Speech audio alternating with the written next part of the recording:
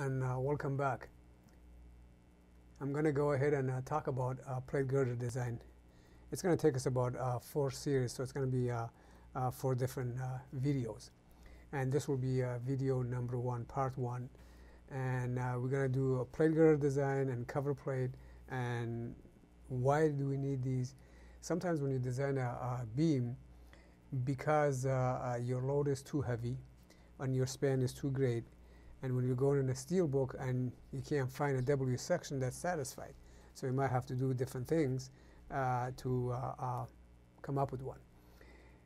Our first episode is going to be a cover plate beam design, and let's work on this and take a look at the problem. As we go through, I will explain things step by step, where things come from and where in a spec we're going to use. So we got this problem here. We got this beam is about 40 feet long, and you have a dead load of 6 kip per foot, life load of 9.5 kip per foot. It's a 50 KSI steel. We are limited to maximum D to be 29.5 inches. And so let's get to work, and we're going to use both allowable stress design and load resistance factor. One of the first things I want to do, let's guess at the weight of the beam and go high, so that way you don't have to come back adjust it. Let's say about 300-400 pounds. It's 350 pounds.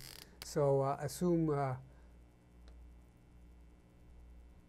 beam weight to be 350 pounds per foot. So my dead load becomes 6.35. And let's calculate our load both in both LFRD and ASD.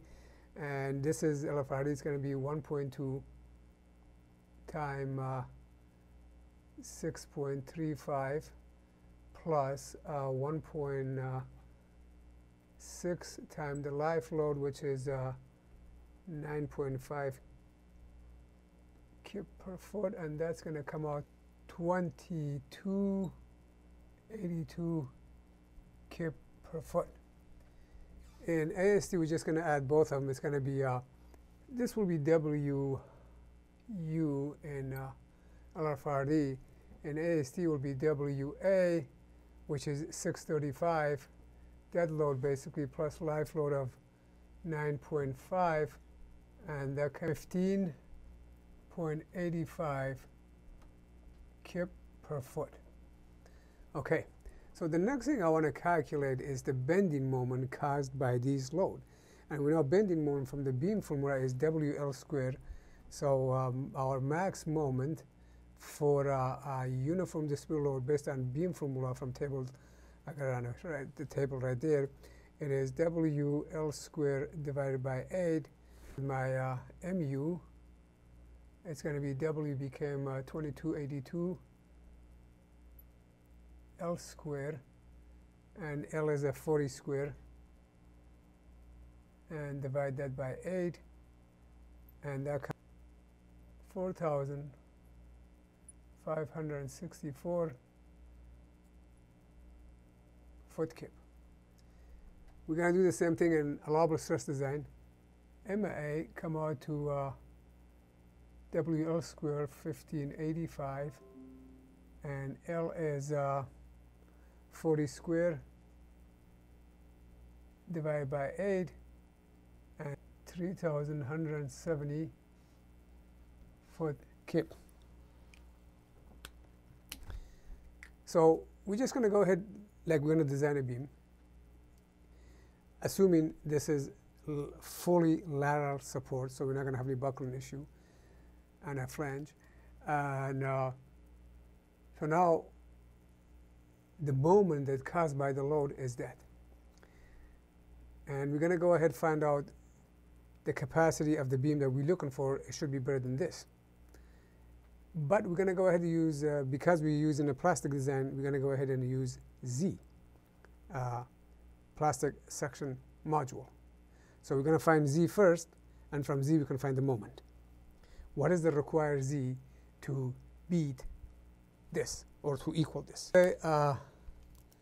Z required is what I have on a board, and that's basically, that come from if you take F21 and kind of rework it, there'll be that equation, which is mu divided by phi b fy. This is for LRFRD, and then we transfer things over to ASD. So let's go ahead and find out what z is. And our z going to come out to, our moment came out to 4564, 4564. Be careful, that's a foot kip. So now, divided by,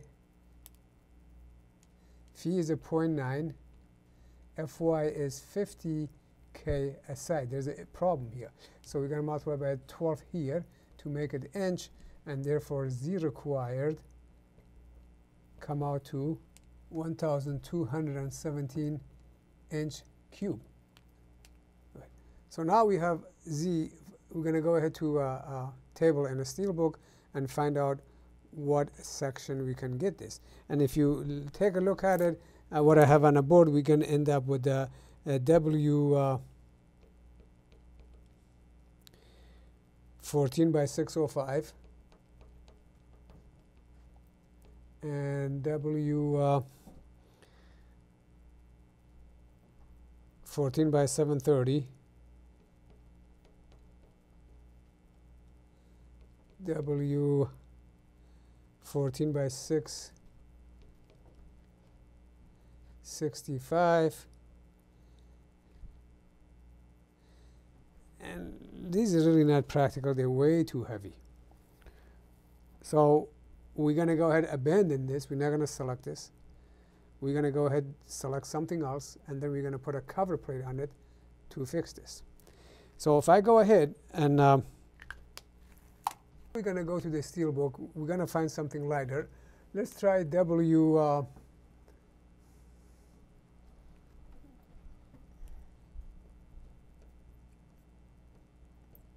27 by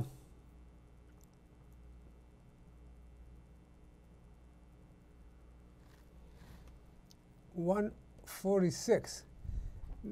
And the reason we picked this one is because we have a limitation on a D here. And our total depth cannot be more than 29.5 inches.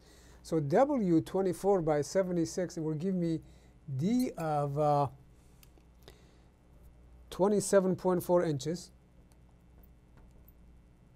And ZX of 464. Our BF is going to be 14 inches.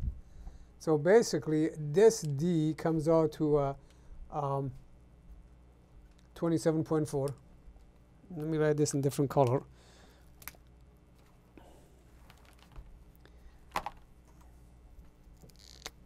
.4 inches, and our B come out to 14 inches, which let it be for now. And now you can notice there's a big difference between ZX of this beam and the required ZX. How are we going to make up this difference?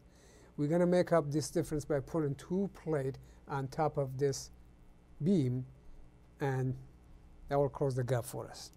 Let's put a 1-inch plate on top of this. Let me draw this out a little bit here. Let's see if I can do a good job. So our TP is equal 1 inch on both. TP is equal to 1 inch. And therefore, my total length is going to become 20D. My D is going to become 27.4 plus 2, which is equal 29.4 and 29.5. So we made our limit. Okay, now how big this plate is going to be, that's what we're going to do. Let me erase it a little bit right here, and then we'll come back to it. We're going to go ahead and calculate the area of this steel based on the required Z. Take a look what I have on the board. So my area is going to come out to area of the plate comes out to Z required minus Z of the W shape that we selected and divide that by D plus TP. And we have all that information. So Z required came out to be 1217, and minus ZW, which I erased, 464, and divided by D came out, D is 27.4, 27.4 plus TP is 1 inch. And that area is going to come out to 26.51 inch square. So now here's the thing, as a designer, you got to be careful. Don't stay too close to here. Don't go to 1 by 27. Let's go to 1 by 28. Pick it up, and you're going to be surprised that you could have gone even larger. So let's say, okay, we're going to make the plate 28 inches. So the plate is going to be 1 inch by 28. Basically, this distance be 28 inch. Go ahead, calculate the new Z of this whole beam, the new beam. So I'm going to say Z, furnished or new beam. Let's say furnished, not new beam. And that's going to be the Z of the W shape, which was 464, plus.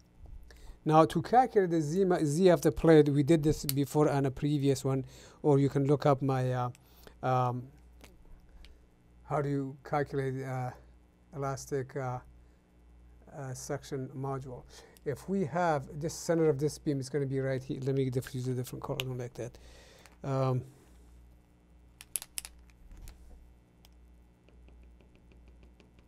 Let's say this is a plastic neutral axis, okay? And we said the area below the plastic neutral axis multiplied by the distance from the neutral axis to the center of that area. All right, so now we're going to go ahead, and we have two plate, okay? There's 2 plus 2 of them. The area of the plate is 1 by 28 time 1 time 28. This is the area of the plate, AP, time the distance from the center here to this plastic neutral axis. So from here to here is 27.4 divided by 2. And to the center of this is ½ inch, plus 0.5.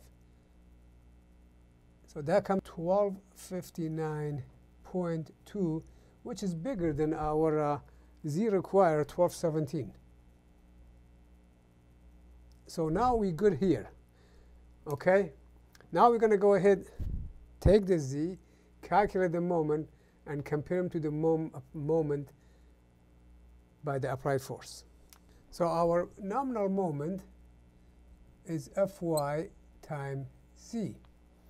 And we can divide that by 12 because that comes out to inch cube with 1 inch cube with 1 foot cube.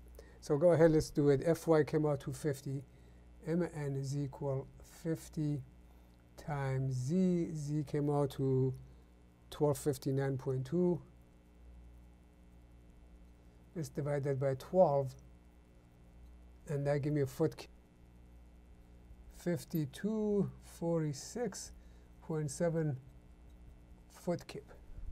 So now we bring in this our moment. I'm going to say this is a capacity of the beam, the new beam that we have. So it's a phi times Mn, which is the capacity of this new beam that we have built.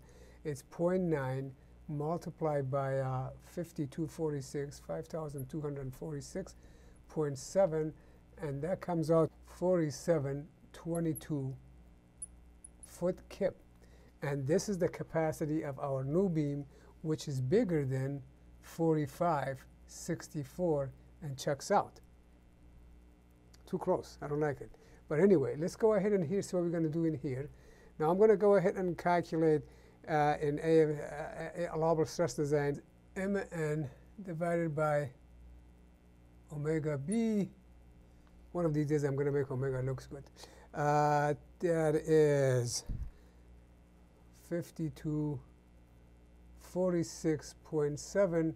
Divide that by 1.67, and that comes out to 3142 foot kip, which is, oh, less than that, 3170, no good. And that's the difference between allowable stress design and low resistant factor design. And I work with a lot of engineers that they learned this stuff in the 70s, 80s, 90s, and they always used allowable stress design. Now this method came in, and they're still reluctant to go to this method, and this is one of the reasons. You always feel more comfortable you have something bigger. So if it didn't make it here, it didn't make it there. That means you got to go ahead and make this plate a little bit bigger to make it here.